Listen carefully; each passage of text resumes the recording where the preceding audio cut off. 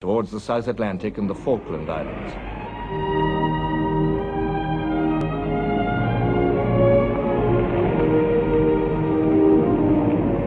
"45 Allied warships were now after von Spee's blood. He had no illusions. We have at least contributed in a certain measure to the glory of our arms, although that cannot signify greatly against the enormous number of British ships." Unknown to each other, von Spee and Sturdy were steaming towards the same place at the same time, the Falklands.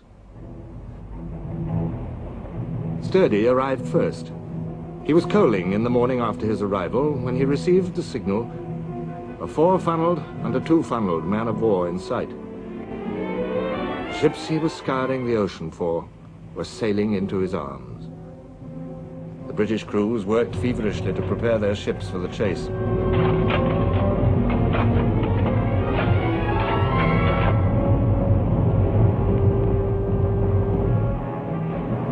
The Germans at first thought they had surprised a cruiser squadron. Then, suddenly, the Germans saw the tripod masts. Battle cruisers. They meant certain death. The battle cruisers swept out of the harbor. For 3 hours they chased von Spee, eating up his 15-mile lead. At 9 miles, Sturdy opened fire. The Scharnhorst and the Gneisenau fought back gallantly, but they had no hope.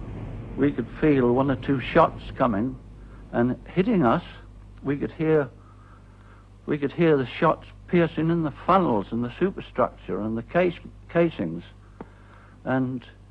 But we were assured from time to time from the bridge that all was going well. Sturdy's advantage was overwhelming. The British gunnery was uneven, and many shells that did land on target failed to pierce the German armor.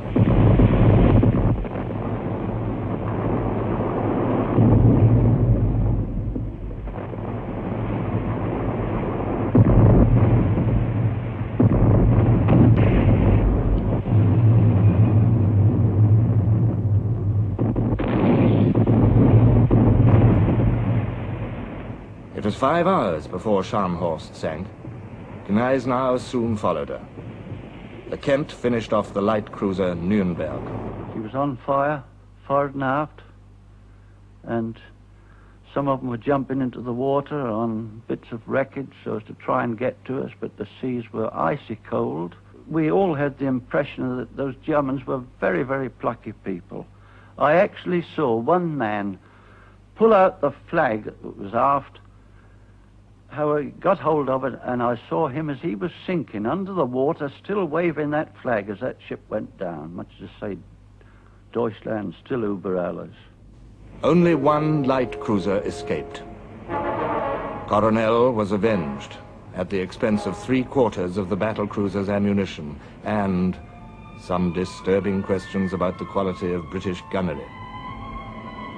A month later, on the other side of the globe, another battle raised more questions, this time about British signaling. A British battle cruiser force in the North Sea met a smaller German one near the Dogger Bank.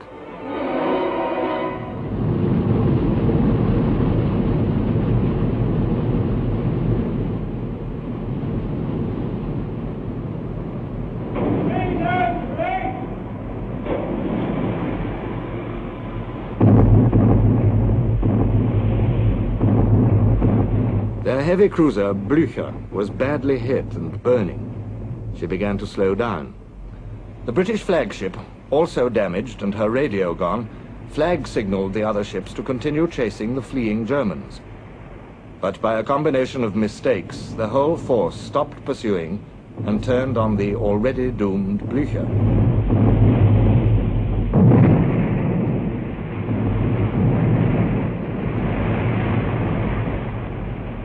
We annihilated her, brought her to rest, and she was in a very bad position.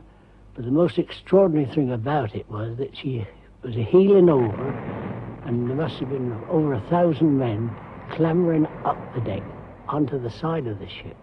and as she steadily rolled over again, so they was sliding down the side of the ship into the water. The German battle cruisers escaped. Safe in harbour again after their brief foray, they returned to their old passive role. But recreation was not victory. The German fleet had little to show after 6 months of war, except confirmation of the Kaiser's fears. The British Grand Fleet was too strong for them. Morale was in danger. The Kaiser had to issue a special order to his fleet. I urge you to maintain a spirit of cheerful fulfillment of duty, even when there has so far been no opportunity in the face of the enemy, or where, in all human probability, no such opportunity is likely to occur at all. The German Navy had failed. But the British had not entirely succeeded. 6 months of war had revealed ominous weaknesses in British training. It was a fine training of character and seamanship in the long tradition of Drake and Nelson, but less adapted to the technology of modern naval war. At Dogger and Heligoland, there had been grave signaling errors. At the Falklands, Sturdy's guns took 5 hours to sink Von Spee, whereas at Coronel, Von Spee had destroyed Craddock in an hour. The main base at Scapa Flow was still weakly defended against U-boats. Thoughtful observers noted defects in British equipment and in tactics. The long lack of a naval staff was beginning to tell. Yet the balance sheet was decidedly in Britain's favor. The German Navy might still be powerful and intact, but her fleet was penned up in harbor. Her merchant ships had disappeared from the seas, and all her colonies had been seized.